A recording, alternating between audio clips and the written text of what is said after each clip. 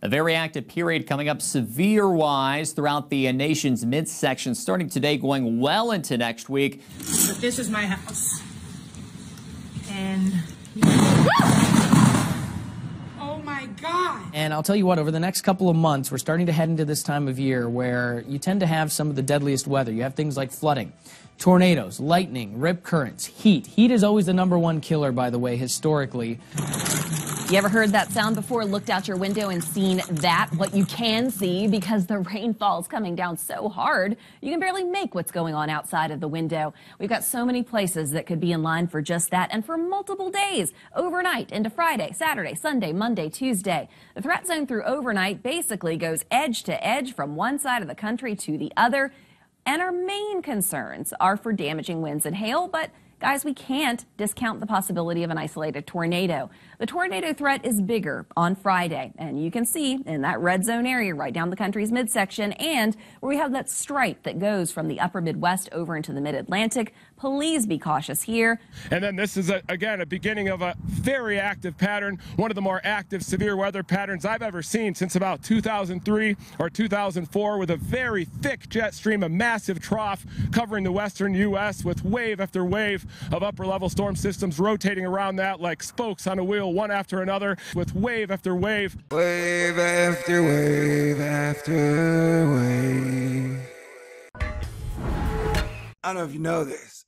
THORnews is for winners, and that's why you're here. So stick around. I don't know what's going on. Active volcanoes. Stay cool. This is a THORnews presentation. THORnews presents. So welcome to Maximum Grand Solar Minimum Maximum Grand Solar Minimum Maximum Grand Solar Minimum Maximum Grand Solar Minimum Boom Ba-doom Ba-doom Ba-doo-doo-doo-doo-doo Ba-doom Ba-doom Ba-doo-doo-doo-doo-doo Do-do-do-do-do-do. None of your old systems are gonna work for very long.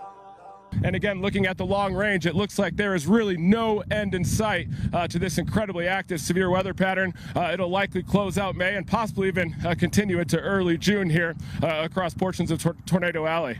You've got to agree. It is a truly beautiful sight to behold. On Friday, conditions definitely becoming more active over the nation's midsection. On Saturday, our threat zone once again back in the country's midsection, but pulling further east on Sunday around more of the Great Lakes. By the time we get into Monday, we're back into Texas and Oklahoma, as well as Kansas. And then, as we look between now and Tuesday, we can't just talk about the tornado threat, because the flood threat is very real and highly underestimated. All those zones that you see shaded in the yellow could pick up 3 to 5 inches of rain or more.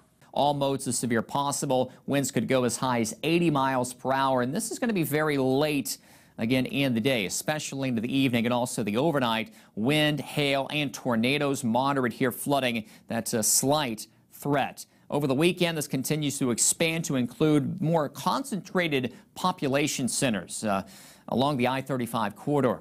Dallas, Oklahoma City, Kansas City, and again, all modes of severe weather will be a possibility. As we edge our way into Sunday, you can see the threat continuing to shift its way off toward the east and the northeast. Isolated tornadoes, downpours, hail, and damaging winds.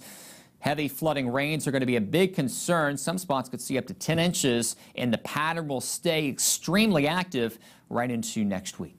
Friday, it'll still be unsettled. Saturday, here we get back into it with the next storm system rolling in, more expansive. And then into Sunday, a big dip in the jet stream, more rain showers and snow showers. It'll be a very active weekend, especially into Sunday.